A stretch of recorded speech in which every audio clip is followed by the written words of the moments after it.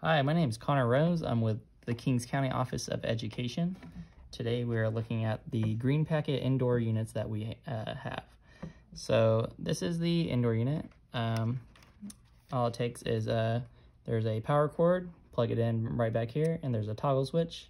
Up is on, down is off. And so when it has the power, you should see these lights going across the screen right here. We have this first light. The blue light is a power light. And then right next to it is the Wi-Fi. Right next to that would be the LAN cable light.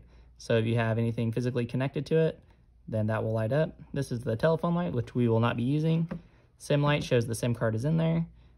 The 3G, 4G, and these signal lights show that you are connected to the internet and how strong of a signal you have. So on the back here, we have our power cord like we discussed and the power switch.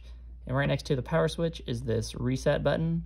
You do not need to press this reset button anytime. If it's not working, don't press it. No matter what, it's just going to make it so the device isn't working correctly, and then you'll have to bring it into your district or bring it to us to have us fix that. Right next to that is the LAN port.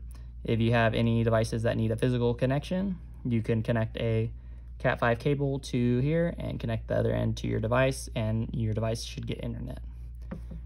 This little tab right here is where the SIM card goes. There's no reason to be messing with that at all. Just leave that alone. If you pull it out, that could cause damage to the device or the SIM card, and we don't want that to happen. Next to that is the WPS button. We do not use that, and the phone jack, which we also do not use. So when you get your device, you plug it in, and then you're gonna go connect to the Wi-Fi on your device.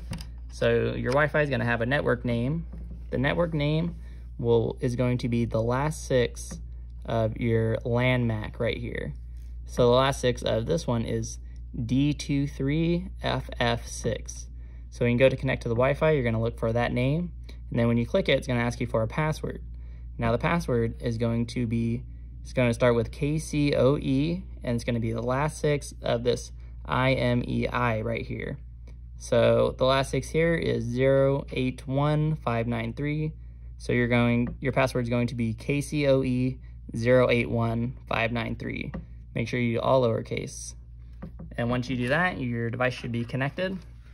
And so the only other thing we could discuss is the placement of the device. You're going to want to make sure you place it near a window that goes to one of our LTE tower sites, and you're going to want it about table height, because you don't want it on the floor and you don't want it really high. And if you want, you could also hang it on a wall.